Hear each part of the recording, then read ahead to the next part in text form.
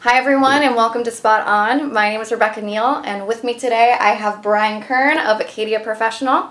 Brian, thank you so much for joining me. Brian, I'd love to give you the opportunity to tell everyone a little bit about your background and about Acadia Professional. Thank you very much, Rebecca. I am a partner with Acadia Professional, and my background is actually as a healthcare attorney.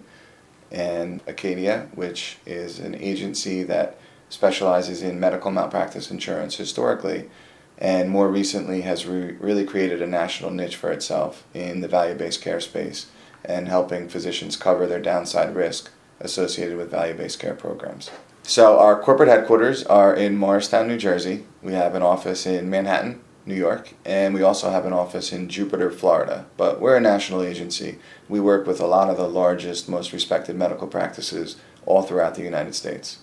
So I'd love to hear a little bit about the way that you and Acadia help your clients navigate the med mal space and the difficulties that they face there. Yeah, it's a great question, especially now because there are so many participants, there's so many insurance companies in the marketplace.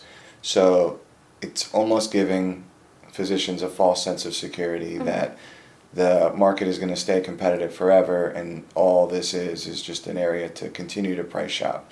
It's very dangerous because companies for a while probably overcharged and had a lot of money, so they were in a position where they could get into a lot of price wars.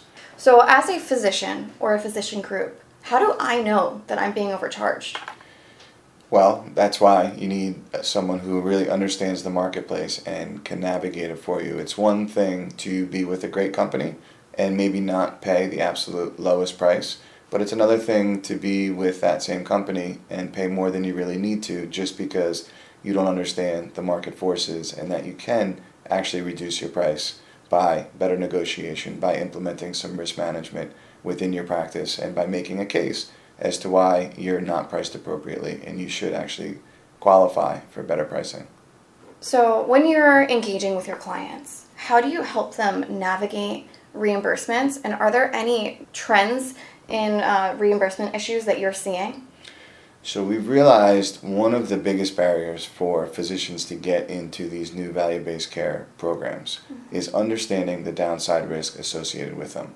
Often that leads to physicians joining with maybe hospitals, private equity partners, because it's so difficult for physicians to navigate this world on their own. Even the more sophisticated, whether it's private equity-backed groups or hospitals, are struggling in the same area because there's just not a marketplace for what is generally known as stop-loss insurance as it applies to value-based care programs. Stop-loss has been around for forever, covering large institutional type risks, capitation programs, but as these new programs come about, bundled payments, there's a government program called BPCIA. There's a government program called OCM for oncologists, ACOs, accountable care organizations. As these programs not only mature, but require downside risk to be taken, it's becoming more challenging for physicians to understand how to stay in these programs and how to thrive in these programs. We recognized there wasn't a market. We recognized that physicians really needed this coverage in order to excel in value-based care and understand how to navigate it. We felt as leaders in the risk space, it was incumbent upon us to create this market. So we've been working with national, international markets, trying to teach them how to offer this coverage and also how to align it with medical malpractice insurance. We see tremendous efficiencies. It's complication risk, however you look at it. If a patient sues you for medical malpractice, it's most likely because there was a complication. If a patient has hundreds of thousands of dollars of additional medical bills that is going to hurt you under a value-based care type program, it's a complication. It's a complication either way. If you prevent that complication, you do better under value-based care programs and you avoid a medical malpractice lawsuit. Brian, can you break down some of the benefits of value-based care for physicians and physician groups? Sure. So the problem with fee-for-service is that when you do perform some kind of service or procedure for a patient, that's what you get reimbursed for. And yes, maybe you can make a little bit more money if it's complicated, maybe a little bit less depending on your contract with the payers, but you're still left with reimbursement only for that one procedure.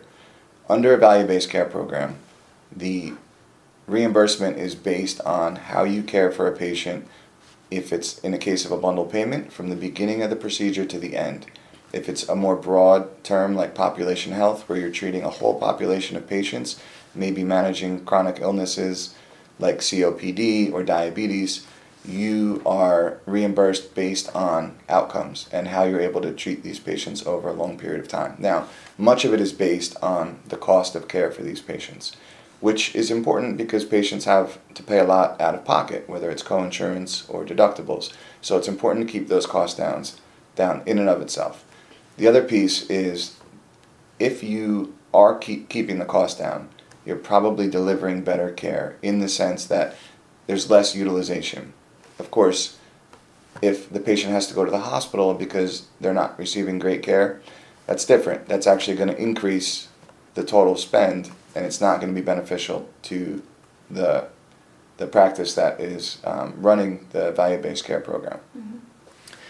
If you're doing a great job with patient care, coordinating patients, making sure they're not spending more time than they need to in any institutions, not taking too many prescriptions, not doing things that they shouldn't be doing that's in the best interest of their own healthcare, that's how you keep costs down.